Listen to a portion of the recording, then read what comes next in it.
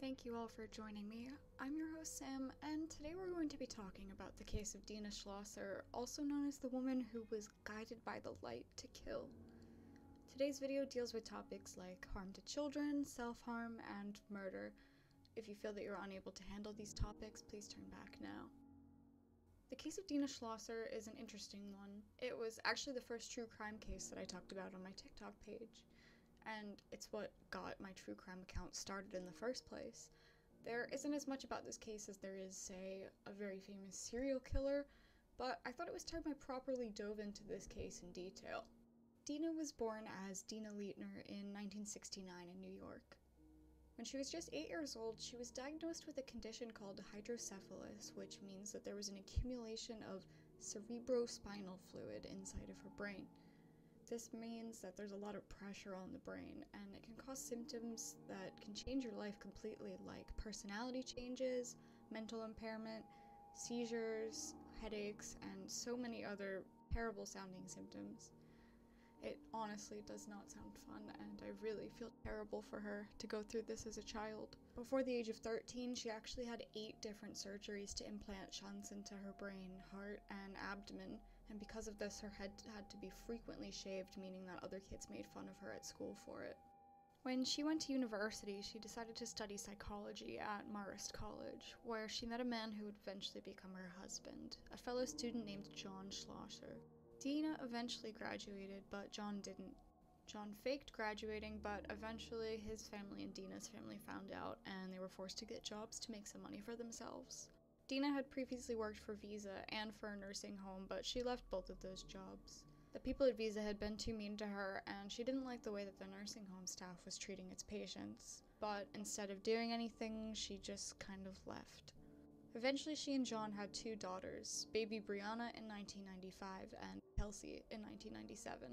John was interested in computers, and this was right around the time of the big internet tech boom, so he was able to land a job with some decent money, and the family soon moved to Fort Worth, Texas in the year 2000. DENA wasn't allowed by John to work, so she stayed home and took care of her children. After each of her children were born, DENA suffered from postpartum depression, but she wouldn't take her medication unless she was feeling very low. After the couple moved to Fort Worth with their children, they were introduced to the Water of Life Church by one of their neighbors. Water of Life is a Pentecostal church, and it was created in 1980 after God supposedly instructed a man named Doyle Davidson to come to Plano, Texas, and speak directly to the people that lived there. The church has some pretty disgusting beliefs, if I'm being honest. Davidson claimed a Jezebel's spirit had infected the city of Plano and that mental illness could be cured away with just prayer.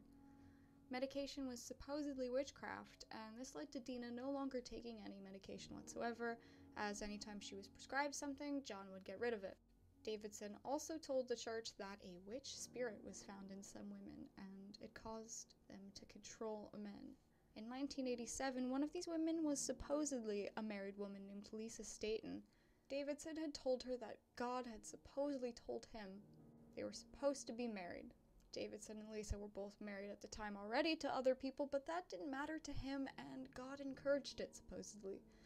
Lisa would frequently become the topic of Davidson's sermons, and he would call her a Jezebel and other worse things. She and her husband actually had to go into hiding because of this. They were spammed frequently by Davidson with emails, some of which he posted on his website. These emails ranged from loving to sexually suggestive to downright threatening.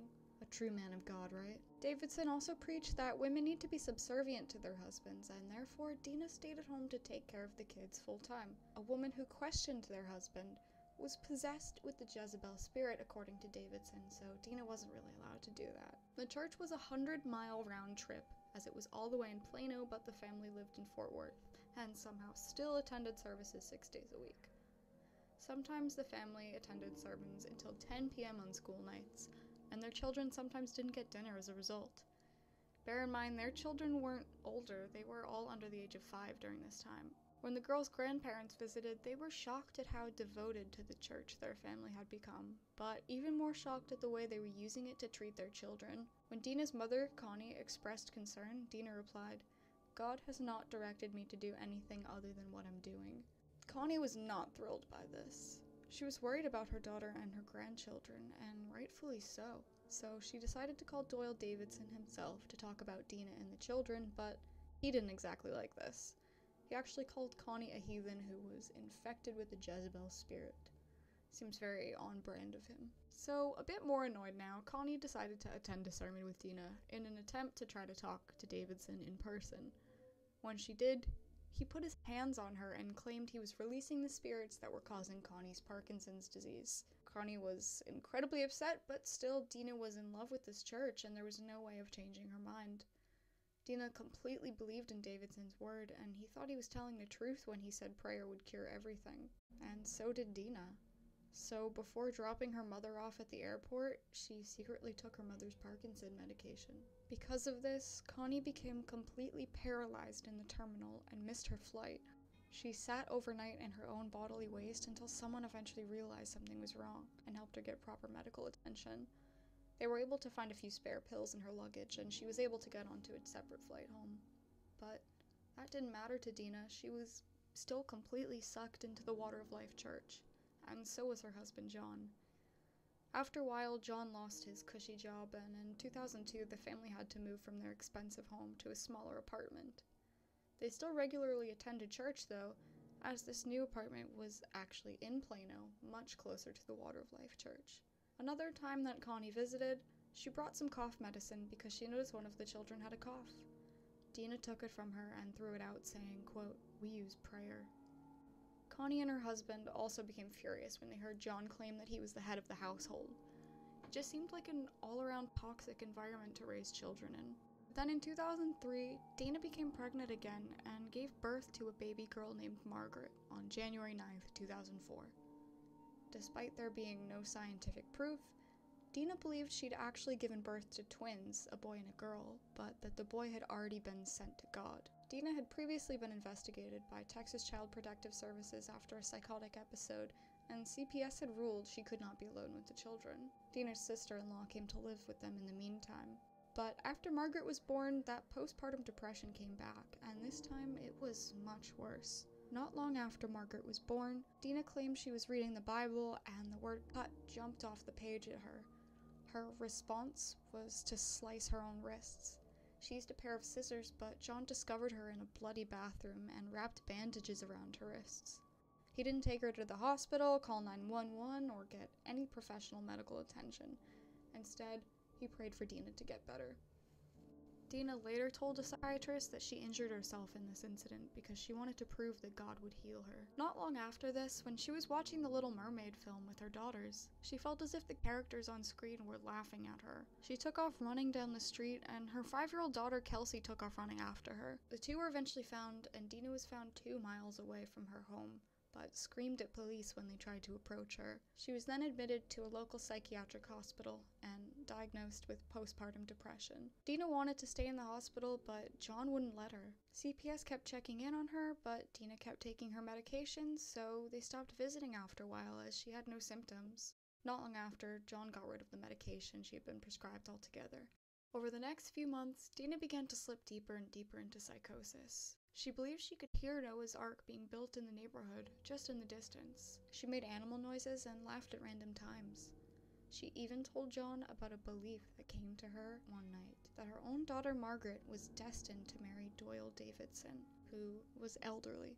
She even told him she wanted to give Margaret away to him. Bear in mind, Margaret was about 10 months old at this point. He supposedly spanked DENA in front of their kids with a wooden spoon later that evening. Around this time, which was late December of 2004, DENA had been up for days reading the Bible. She had been getting very little sleep as a result of this. She had also heard a news story about a boy who had been mauled by a lion, and she took this as a sign that the apocalypse was about to happen. One particular Bible verse stood out to her. "If the right hand offend thee, cut it off and cast it from thee." To DENA, this was a sign. She claimed that she heard God calling down upon her, telling her to cut off Margaret's arms and then her own. She turned on some gospel music and started with Margaret, using a 9-inch butcher knife from the kitchen to slice through her arms. There were over 50 puncture marks on her. When she was done, she began to slice her own arm off, but she was interrupted by the phone ringing. It was John. He could hear the gospel music in the background, but before he could ask anything, DENA calmly told him that she'd cut off Margaret's arms. Instead of calling 911, John called good old Doyle Davidson. Davidson told them to call their friend, a woman named Carolyn Thomas, and when Carolyn found out, she called DENA. It was like a giant game of telephone, literally. While Carolyn was on the phone to DENA, one of Carolyn's co-workers called 911. A 911 operator then called DENA directly, and they could hear the gospel music playing in the background. Specifically the song, "He Touched Me." When the operator asked DENA questions, she would calmly reply, "I cut her arms off." She was completely in a trance. When police eventually arrived on the scene, there was unfortunately nothing they could do for Margaret. The infant had died of blood loss. When DENA was found, she was still holding the butcher's knife and was covered in blood, rocking back and forth. She told the police officers, "I felt I had to." After her arrest, she was heard chanting to herself, "Thank you, Lord," and "Thank you, Jesus." After DENA was arrested, her other 2 children were taken by CPS and kept in foster care. John was forced to undergo psychological evaluations of his own, where he was diagnosed with narcissistic personality traits. The report also stated that he did not do enough to protect his daughters from his mentally ill wife. He regained custody of them under the condition that his sister lived with the family, and he was required to undergo complete psychotherapy and parenting classes. He did all this and got his daughters back in his home. He then filed for divorce from DENA, and as part of the divorce settlement, DENA was prohibited from ever having contact with John or her daughters ever again. DENA was found not guilty by reason of insanity and was committed to the North Texas State Hospital. She was ordered to stay there until she was deemed no longer a threat to herself or others. During her time at the hospital, she was roommates with Andrea Yates, who was infamous in her own right for drowning her own 5 children, supposedly to protect them from Satan. In 2008, DENA was released into outpatient care and was required to take regular medication, see a psychiatrist once a week, take birth control, and not have any unsupervised contact with children. In 2010, however, she was recommitted after she was found wandering the streets of Texas at 2 a.m., but was released not long after. In 2012, she was found working at a Texas Walmart under her maiden name. Once her employer found out, she was let go from the company.